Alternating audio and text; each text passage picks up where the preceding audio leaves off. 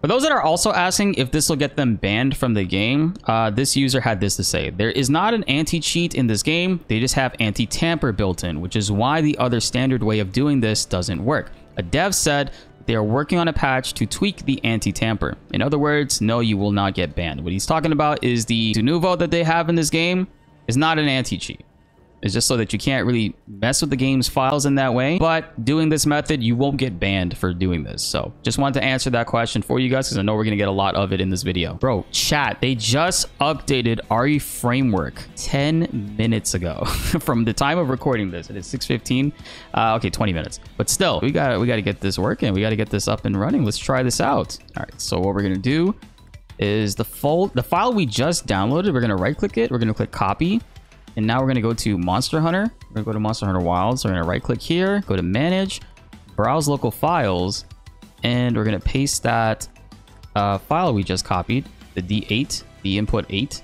We're going to paste that right there. Now we're going to go to the listing for the DLSS FG to FSR3 plugin, and we're going to download the universal one. We're going to go manual download, and then we're going to slow download it. It shouldn't take you too long at all to download that. Now we're going to go into our DLL version in the folder that we just downloaded. We're going to click on this DLSS, control click version. We're going to copy, or you could drag it over into here. We're going to drag it into the Monster Hunter Wilds base folder, do a little bit of a refresh, and we should be good to go. It says that's all you essentially need to do. If you found this helpful, hit that subscribe button and notification bell to help raise that 38% even higher, and also so you don't miss out on any other Monster Hunter videos. If they do tweak the performance in any other way, I will be making videos on updates on how you guys can get the best bang out of it. Also, if you guys haven't been watching our previous videos, I'm gonna show you how to download and get DLSS 4 embedded into the game. So even if like FrameGen doesn't work for you, you can still take advantage of DLSS 4, and you have that in your back pocket if you ever want to disable frame generation. But we're gonna need to download this program, DLSS Swapper, from this GitHub page.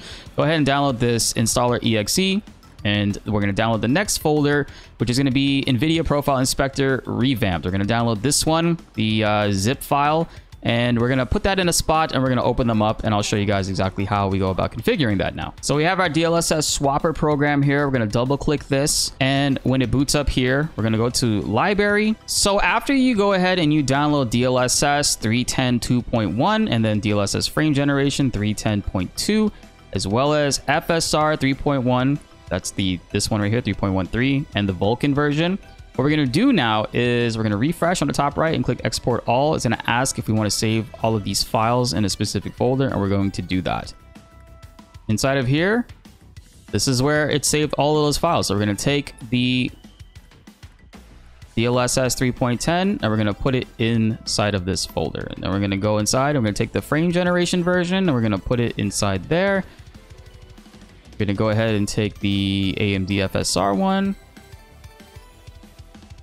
and the other Vulkan one. Refresh, and they'll put the files in the correct order of where they need to go. But you're not done there. Now you need to go into NVIDIA Profile Inspector. We're going to go inside in Profile Inspector, and we're going to see this option right here, profileiinspector.exe. We're going to double click that, and we're going to scroll down to Monster Hunter Wilds, which should have a directory listing. There we go, Monster Hunter Wilds. And it tells you right here which exe it's associated with. If you don't have an exe here, what you're going to want to do is remove this application from the current profile, and it'll remove that. And what you're going to do is you're going to add an application to the current profile, and you're going to go and try to find your Monster Hunter Wilds, which is, make sure you click on Monster Hunter Wilds, not World, not Benchmark or Beta Test. You can double click Monster Hunter Wilds, click this exe, open, and it's going to apply there, and hit apply changes. Now we're going to go ahead and change this stuff here. We're going to change this FG latest DLL, and we're going to change the preset for you guys. Preset is probably going to be at G or F or whatever. We're going to change this to preset K. That's going to let us use DLSS 4. Apply those changes and close, and now we are good to go. We can boot up the game, and now you got DLSS 4 in the game and frame generation from the mod that we installed earlier with RE Framework. So now let's boot up Monster Hunter Wilds. Oh, look at that. It booted up actually. Oh, wow. It actually booted up. I'm kind of shocked right now, chat. This is without having to use Special K, by the way. That actually was way easier than I thought it would be. I thought we were going to have to configure a whole bunch of shit. Yo, RE Framework is a game changer. What? This is actually working. If you guys see, I have a 3090. I have an RTX 3090 card. I just installed the new RE Framework, which was updated a couple minutes ago as of right now recording this video. And we have NVIDIA DLSS active with frame generation. Genuinely shocked right now. What? And we're using DLSS 4.0. Man, chat, you have no idea. I recorded a whole video on how to get the special K method of this to work. And I feel like I wasted so much time because that was like almost an hour and 45 minutes to get configured. And yeah, this one's not even using that. It's working so much better.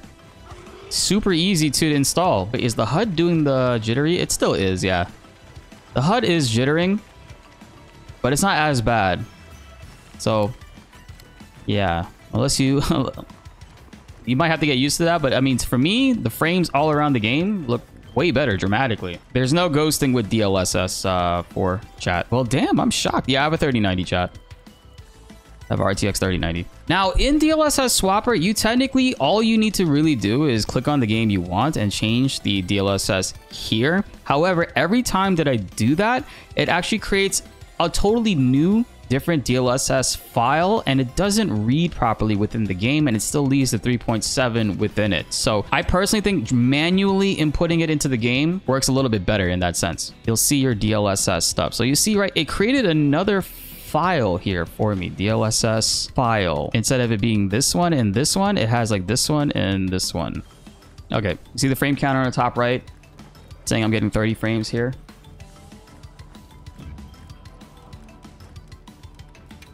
Now we'll go into the options, turn this on. Now it went from 30 to 70, 78.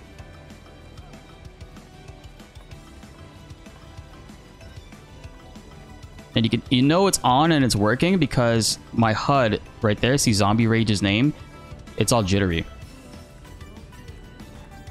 Is the frame cap settings even working in this game? I just put frame cap at 60 and the reading is going up to like 70 and shit. So now when you go into your game, you should look to the right of DLSS and it says 310.2.1 instead of 3.7, which is what the game launched with. And you also have the new AMD FSR 3.13 as well. With this new title, frame generation should not have to be the answer, nor is it ever a thing that people should really force their system to play. It's just fun to mess around with. So I really do hope Capcom goes and does right by the community and actively optimizes and fixes this game. They did announce a couple things which they're working on, which is exciting. The latency indicator, yo, bro, this does not feel like 101 milliseconds of delay, bro.